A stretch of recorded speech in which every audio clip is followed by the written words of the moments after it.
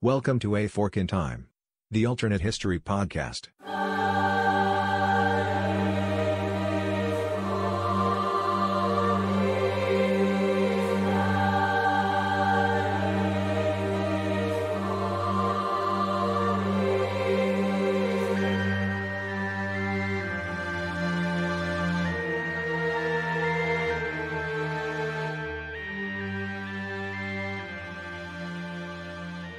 Welcome back to A Fork in Time, the alternate history podcast. Don and Alexis. both joining you today for a little episode.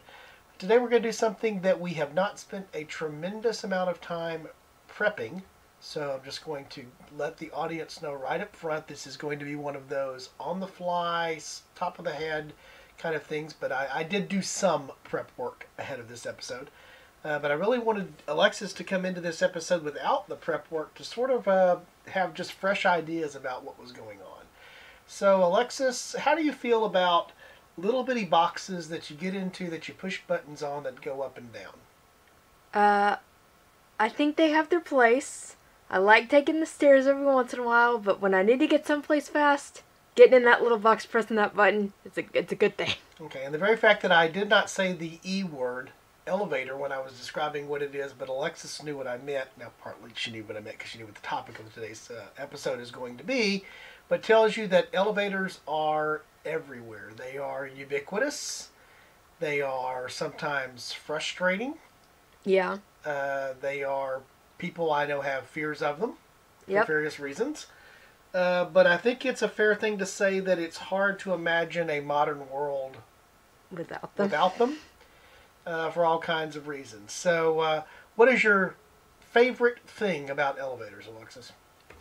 Oh, goodness. My favorite thing about elevators would probably be... Actually, you know what I really like about elevators, and I've had it happen to me a couple times in workplaces, is when you can skip floors in elevators.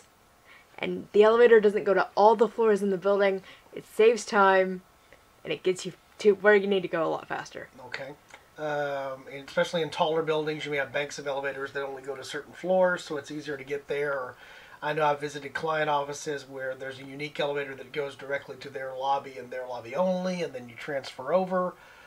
So that type of thing. What is your least favorite thing about elevators? Least favorite thing would probably be, and this has changed a little bit, although we're kind of going back to how it was maybe pre-COVID. But least favorite thing is usually in an elevator you have a lot of people trying to get in the elevator and you're kind of crammed together. Again, that's changed a little bit. I know a lot of elevators I've been in recently had capacity restrictions and things like that, but those are easing. So I think we're going back towards that kind of, let's pack as many people as we can in this little moving box. Right. So, people I know, other things that they don't like about elevators is waiting on them, either at their floors or waiting on them where they are. Many of you know, especially if you listen to the other episode that we did on this, that Alexis is a connoisseur, a encyclopedia of knowledge about the television sitcom Friends. Joey's character on Days of Our Lives, that would be Dr. Drake Ramore. How did he die? He falls down an elevator shaft. Falls down an elevator shaft. And so you do occasionally hear stories about elevator accidents and mishaps. But I mentioned that, or bring that up just sort of in the intro here, in a fictional sense and a sitcom sense, in that really the story of, other than people being trapped in elevators or being stuck in elevators, really does tend to be something, unless it's a situation regarding a fire or some situation like that, where obviously it's an issue. But really, most of the time when you hear about elevator mishaps, the elevator mishaps that you hear about for the most part are fictional and not real. Yeah, I was about to say, I definitely can count on one hand the amount of real elevator mishaps that I know of, but in fiction, it's countless. Yeah, so as you might have guessed, we're going to be talking today about elevators, and so we're a what-if podcast, so we're not just going to talk about elevators, we're going to talk about a what-if that relates to elevators, and so the what-if is going to be simply that. What if there were no Elevators in the modern sense? And let me clarify that, because the idea of using lifts and hoists goes back literally for thousands of years. I'm talking about the modern passenger elevator. And so when we come back from the break, we're going to set this up a little bit by talking about how we have some of the things that we enjoy today, why you see the name Otis on some elevators, where does that come from and what is that about.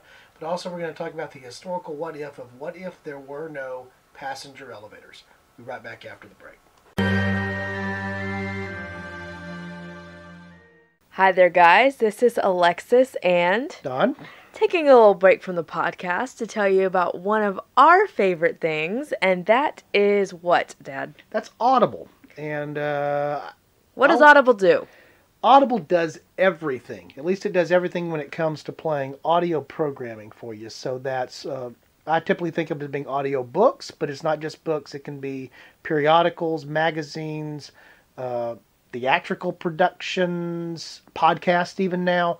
Just anything that you can imagine that is audio can come through Audible. Absolutely, absolutely.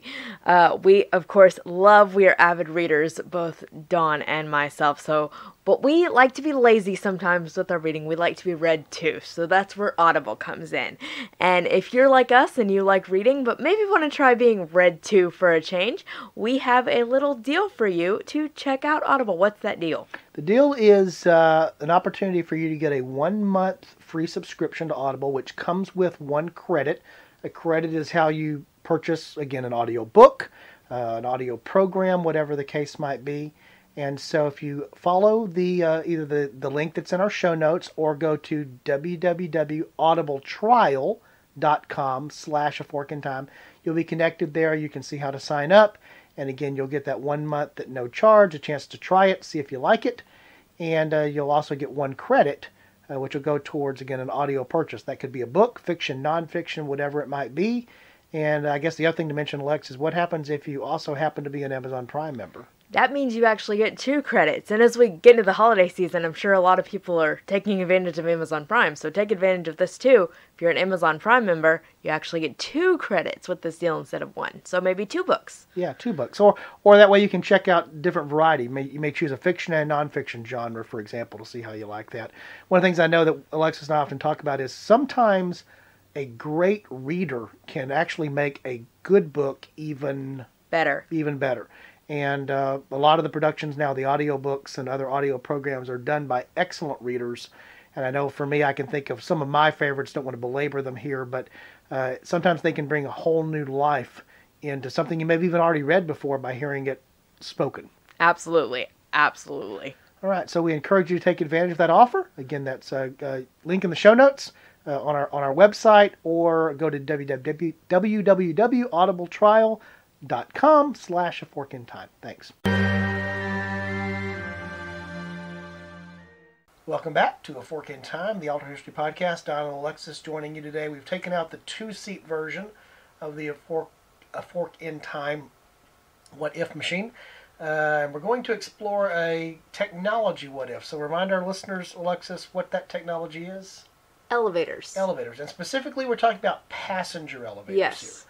Here. And so the modern passenger elevator has a history that actually goes back just slightly more than 100, in fact, almost right at now about 160 to 170 years. Yeah, that seems way further back than I thought it was. Yeah, and one of the things we talked about briefly off podcast, and again, I brought Alexis into this topic without having her being aware of what the topic was going to be. So she's sort of coming along for the ride with you to interject her thoughts here.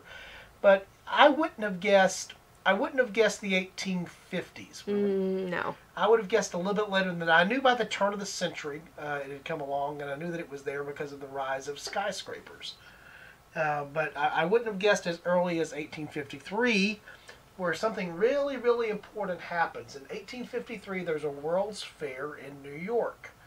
And at most of the World's Fairs, a number of things are introduced or exhibited for the first time at World's Fairs. And it just so happens that in 1853, at the New York World's Fair, for the first time, what is demonstrated is what's known as the safety elevator.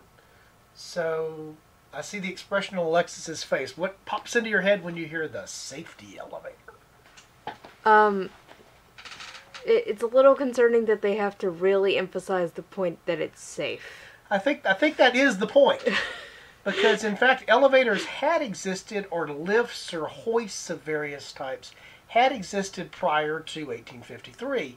But the reason that they were used almost exclusively to move items and not people was the simple fact that they weren't necessarily considered safe.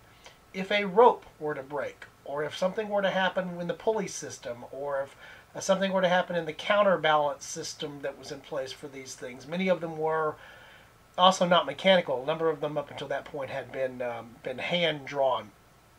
Although we're now in the age of the Industrial Revolution here by the 1850s, and so it's possible to use mechanical means for here. But they weren't elevators existed, but they were used for freight, and the reason was there was a concern that it was not a safe way to transport a person.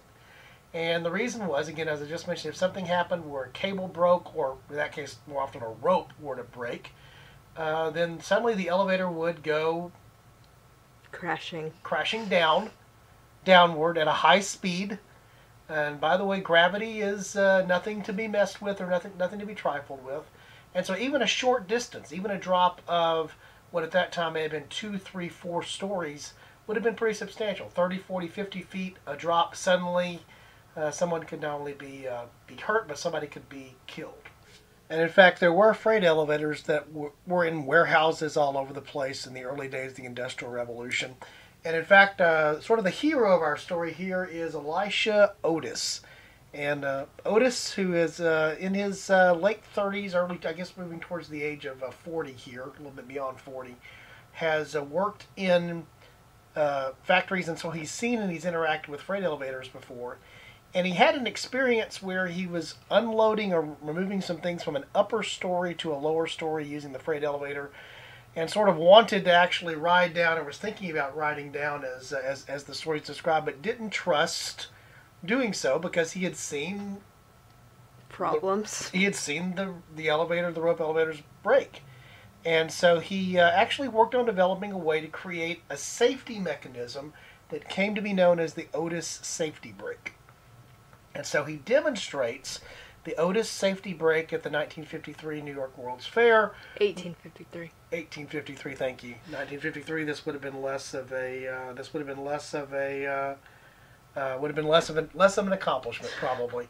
We can build the elevators and we're going to space. So what he demonstrates there is basically a platform that's like what most people are the idea of the elevator as a box is also not the case for a freight elevator. These were often just flat platforms that were lowered up and down. Think of them as massive dumbwaiters, if you will, that you could put. Yeah, that's what I have in my head. Yeah.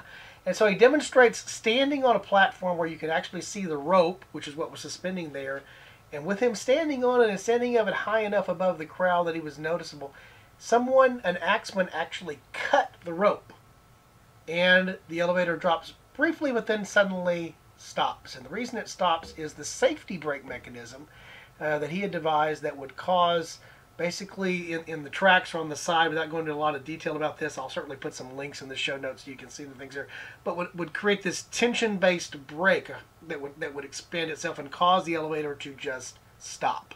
So yes, you may be stuck. Yes, you may not be where you want to be, but you're not going to fall completely to the ground. Yeah, and people were astonished by this, but also suddenly realized, and this was the case over the next couple of years as this invention, this patent was carried forward and the Otis Elevator Company came into being, that people had confidence of actually getting on elevators as a passenger device because they knew that they had the protection of the safety brake that was there. And so as a result of the invention of the safety brake and other innovations that came after that in elevator technology, elevators came to the forefront. So what are the things, or some of the things, that elevators make possible? Well, we've already mentioned skyscrapers. Of course, when you have the ability to get to a lot of floors quickly, you're able to build more of those floors. It makes a little more sense for you to do that. Also, and I think we're going to get into this very, very quickly, it allows a lot more people to be put into a smaller space because, again, you're able to build more stories on top of each other, so you're not having to expand out as horizontally in places anymore. You can go vertically all of a sudden with Yeah. the elevator. So just knowing what you know about, let's just say, I know Alexis will know something about this, let's say 19th century London, the early part of the 19th century. What would have been a quote-unquote tall building? I mean, a tall building in, 19th century London would have been maybe 5 stories. 5 or 6 stories, and the reason is you would not want to have climbed more than that. Now there were cathedrals and bell towers and other things like that, again, that you accessed by stairs. But in terms of where or those dumbwaiter systems. Yeah, right. But in terms of where somebody would actually on a daily basis work or live, right. The limit was really about that. You're talking about 5 to 6 stories being a tall building. A tall building. And certainly not that would have been pushing the limits of what tall was. So do you have any idea how tall the first skyscraper was, Lex? I'm going to be conservative. I'm going to say 50 stories. Not even 50 stories. The first one is considered, lots of debate about this, but the first building that's officially sort of called a quote-unquote skyscraper, the first modern skyscraper, was actually built in 1885 in Chicago, Illinois. It's the Home Insurance Building. And it rose to a whopping, hold on to your seat, ready? 10 floors. Oh, see, and I was gonna go 11. I was gonna say it was 11. Ooh, turning it up to 11. And again, the reason that was possible is it was now possible to, without a tremendous amount of effort. There were taller buildings, certainly this, but without a tremendous amount of effort, get to the top without it just being a climb up stairs. So one of the things that the invention of a safe passenger elevator, or what's perceived to be a safe passenger elevator, produces is the ability to build buildings that are taller, both in terms of places for offices and obviously places for homes. Yep. So again, we're going to be talking about the historical what if here today, and the historical what if is going to be around what if this invention had not come along. So one of the things to quickly realize is, yes, you could have built 50 and 60 story office buildings or 50 or 60 story apartment buildings, but in practicality nobody would be able to live there or work there. Or in any practical sense. In fact, in modern high-rise real estate today, where are the expensive apartments, Lex? Places like New York. Mm-hmm. In terms of geographically, but in terms of the vertical alignment of where they are in the building, where is the most? Oh, they're on the top. They're called what? They're called penthouses. Penthouses.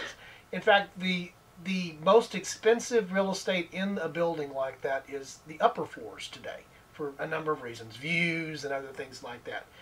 In the era before the elevator, where do you think the most expensive, let's say a 3 to 4, there were 3 to 4, 5-story apartment buildings, tenements, that kinds of things in New York. Where do you think the most expensive apartment would have been found? Oh, on the ground floor. On the ground floor, for the reason of it's easy to get to.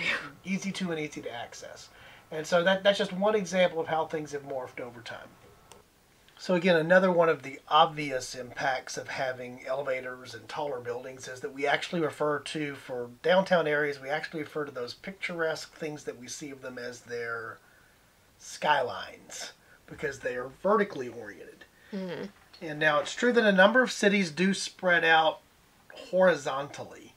Yeah. But generally speaking, when you think of big urban areas and big urban areas globally, what do you think of? You think of skylines and tall buildings. Uh-huh. And for example, the tallest building in the world now, the Burj Khalifa, 160 stories, spans literally thousands of feet into the sky. In fact, it's the tallest elevator.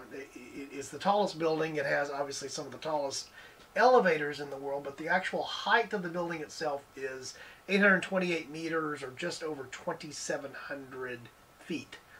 It has elevators inside that building. By the way, they're not the fastest elevators in the world, because I saw something on this recently. But it has elevators in that building that can move at the speed of about 35 to 40 kilometers per hour.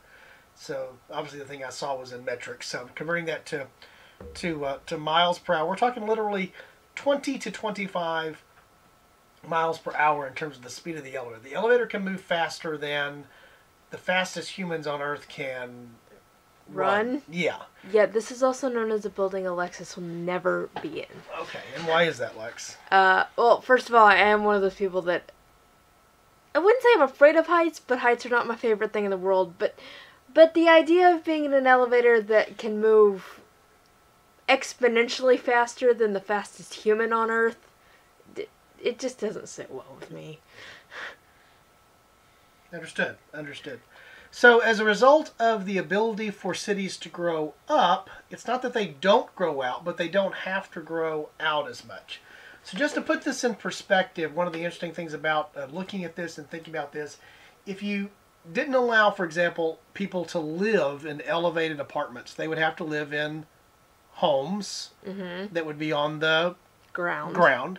And so, for example, in New York alone, well, a little over 8.5 million people, and let's say they lived in the average sized New York house, which are living space, which is about 1,238 square feet per person for a one-story household. It would require the equivalent of them packed in this way, 105 central parks to house that many homes, to house that many people. So how big would New York be if New York had to go out versus going up?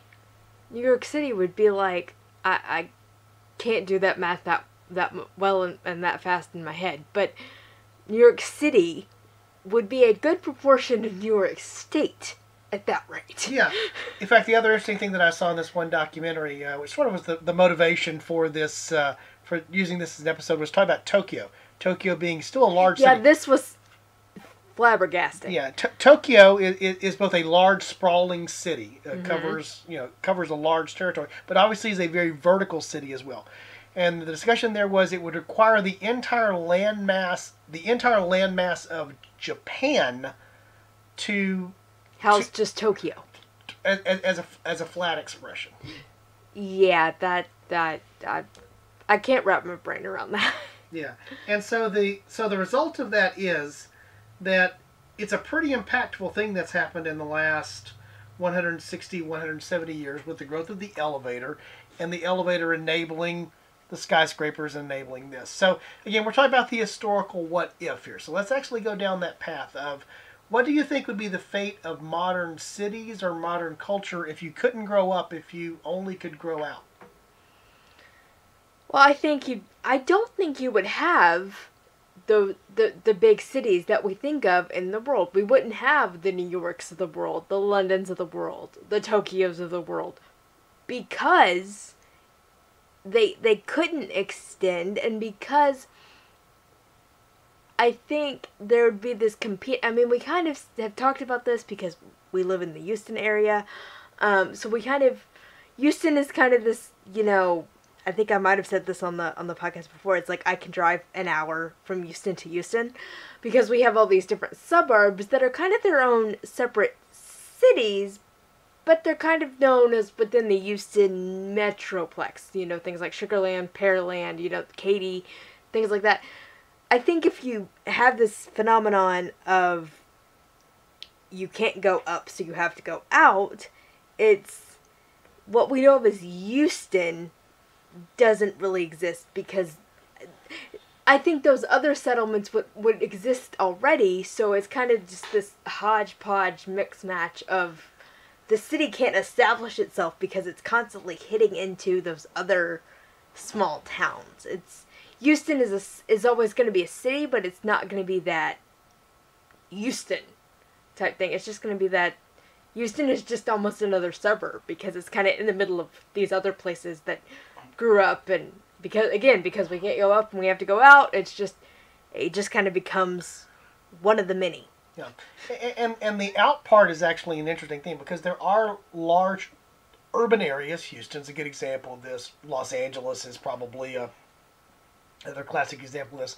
There are a number of examples of this throughout the world, and not just focusing on U.S. examples, but large, sprawling metropolises. Tokyo, we mentioned there. And the issue about having the sprawl be horizontal versus the sprawl being vertical is that the horizontal sprawl is a time component. How long it takes you to get from point A to point B. How far away you can live from where you work is a function of your ability to cover that distance. And the mode that you use to cover that distance obviously varies based upon how you're covering it. And so what actually happens here is you do reach a limit of just how far is how far because of what's reasonable. Or people have to choose and take jobs and take things that are only within a certain distance from where they live. And again, that's also constricted by the horizontal versus the vertical orientation. Right. And so to put that in perspective, that really does change things, as you might imagine, pretty dramatically, pretty quickly. And part of the way that it changes things is actually just in terms of tons of other economies that sort of come with that. Yes, a vertical skyscraper, let's say just a vertical apartment building. So let's say a 35 or 40 floor vertical apartment building is fairly efficient in terms of the number of people that it can house, obviously on the same amount of land. The office building next door is equally distant horizontally from everybody that's in the apartment building, which would not be the case if everyone were spread out even horizontally for a building of that size. And the electricity and the trash and the water and all of the other infrastructure is also still, while it has vertical challenges, is still also horizontally located. Mm-hmm. Again, if you start expanding out these cities to the size that they would need to be horizontally, just the infrastructure build-outs become daunting, not to mention commuting and distance and the other things that are going on there. Yeah. The other thing that popped in my head earlier is I'm going to make a Schoolhouse Rock reference. I have the song Elbow Room in my head.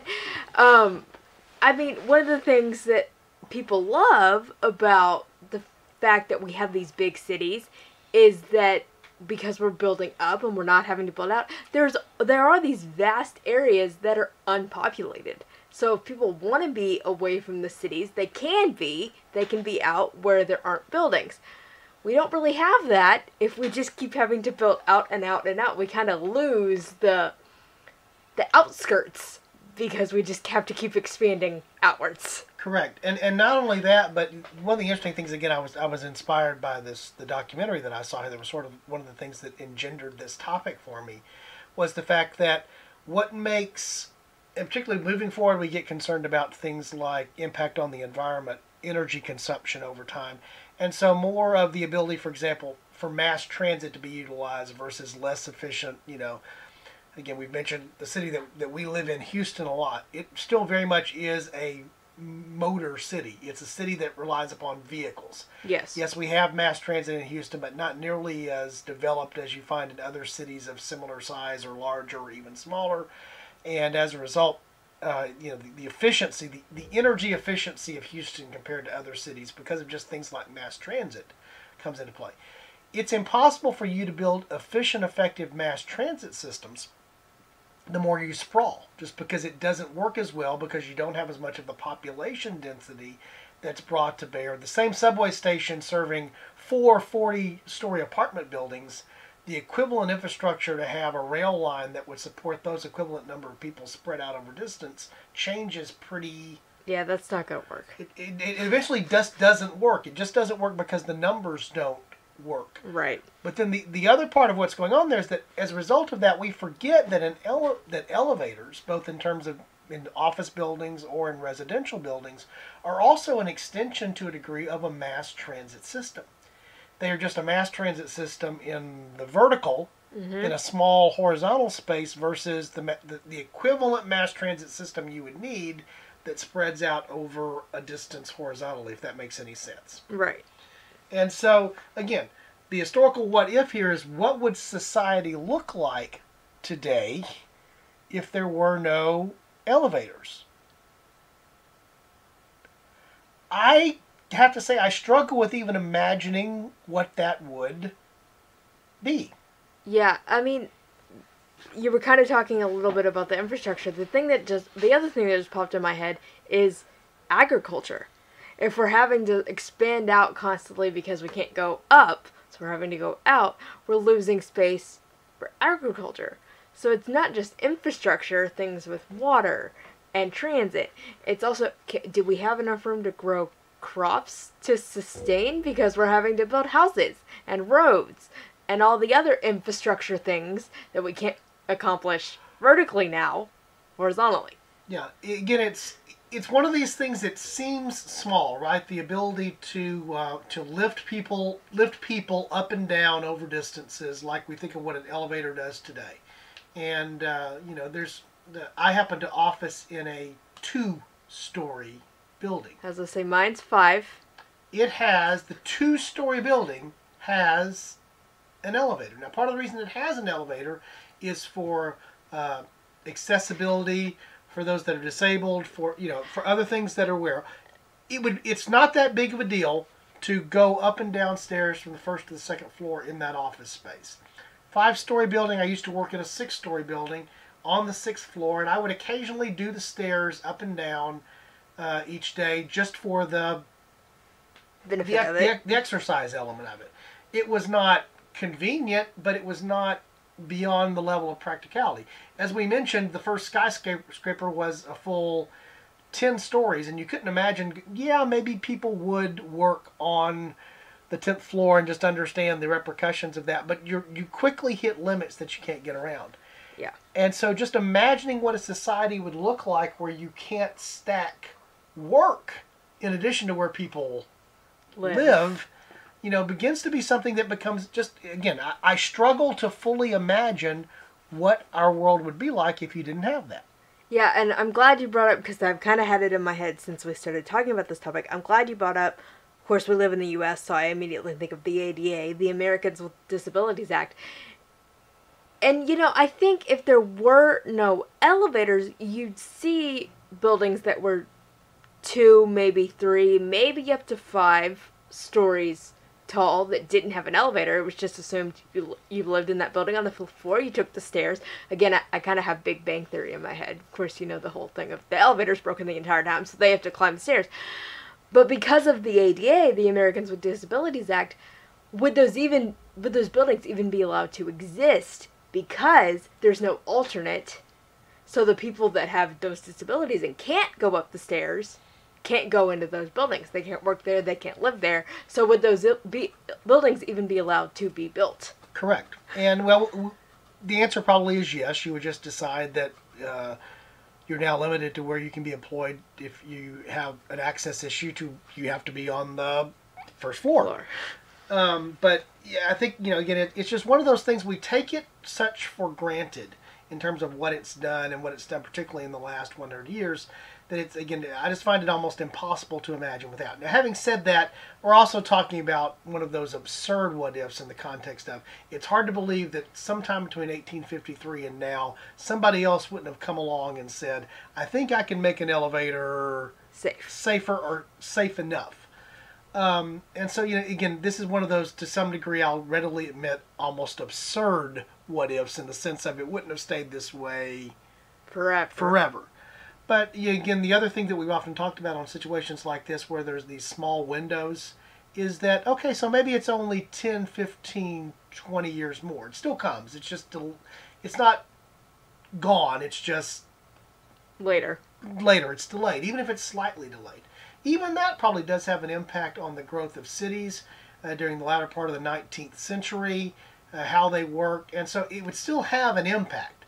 Eventually things would be overcome, and the things that, in fact, the challenge now is we're actually hitting sort of the next thing of how do you do a safe elevator, because there's a limit to how long the cable can be on an elevator in the current configurations today to be safe. Right. So they're actually developing these new styles of elevators that can also move not just vertically, but also can convert to move horizontally at places, and that can go over larger distance. So again, taking this idea of how do you transport the higher you go and the wider you go in some cities and urban instances into play.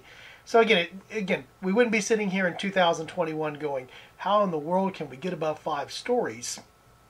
Somebody would have figured that out. If they hadn't figured that out, we would have had a lot of other things that wouldn't have happened, like, I don't know, flight, going to space, Well, it's like when you did the Freudian slip earlier. It's like, this couldn't have been 1953, because not that long from now we're going to the moon. So yeah, again, so I understand that in some ways it's the absurd, but again, I think the real world potential what if here is if you delay it for some number of years, 10, 20, 30 years, you do delay that 10, 20, 30 years of development. Maybe things morph in a different way in terms of how society is and how cities. You would not have as many large cities as you do today if they were more sprawled out over space. If they were more horizontally inclined, you don't have as many people being willing to move to cities because it's not the convenience that you're supposed to get by moving towards the city is to some degree not lost. there, right?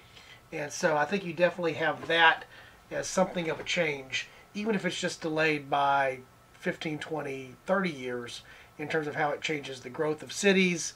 And you change the timing and the growth of certain cities, again, the ripples that go out from here, they get to be pretty extreme. Yeah, because I think if we're talking about 1853, we're also talking about, we're right, as you mentioned earlier, in the Industrial Revolution, so you have factories and people moving to those cities, and so it runs parallel, and it's connected. So it would have changed the dynamic because you wouldn't have had those people moving to those cities, and yeah, there would have been this, I don't need to move, I'm comfortable where I am. Yep. So I don't know if this has been the most profound fork in time we've ever done, but can you think of anything else, Lex, that just immediately pops to head on this sort of simple yet profound potential what if? It's just interesting. I've had a lot of mental images in my head and analogies and things, and the other thing that keeps popping in my head, because I've done some traveling around the state of Texas for jobs in the past, and the other thing that keeps popping in my head is Dallas. If you've ever been to Dallas or visited Dallas, the fact that Dallas, if you're driving to it, just kind of seems to pop out of nowhere. It's like you're in the middle of nowhere, boom, there's Dallas. And it's that skyline that's instantly recognizable as Dallas, with a lot of skyscrapers in it. So it's just an interest. I'm struggling to wrap around in my head what cities that I know of and cities that are so iconic would look like if we didn't have skyscrapers. Yeah, I agree. It's again, it's just one of those weird what ifs that again is not a realistic what if because we would have overcome this challenge. In fact, there were other systems that came along and competed with Otis and his safety brake. But the timing of that invention, the timing of the ability to go vertical was critical, and it does have a critical impact. So hope you've enjoyed this brief this was almost in that area of serious but whimsy at the same time, kind of a fork in time. So we hope you enjoyed that today. Again, we invite you to visit our website at www.aforkintimepodcast.com. The A is important. The podcast is important. The internet, at least in terms of addressing, tends to be a pretty specific kind of place. And there you can find information about the show, give us topical feedback, suggestions for episodes. You can access our Patreon page there. You can buy merchandise. There's all kinds of other fun things you can do there. Anything else you want listeners to know, Lex, as we're closing out? I think that was everything. Yeah, I think it is too. I certainly invite you also to check out our new podcast, The Room Where It Happened. You'll find information there also at the website. Until then, we're going to invite you that should you happen upon a fork in time, we have a strong suggestion. What would that be, Lex? Take it.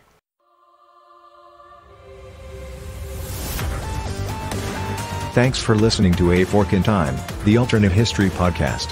Learn more and provide feedback by visiting our website at www.aforkintimepodcast.com. Connect to us on Facebook at facebook.com/aforkintime or follow us on Twitter at AFIT Podcast.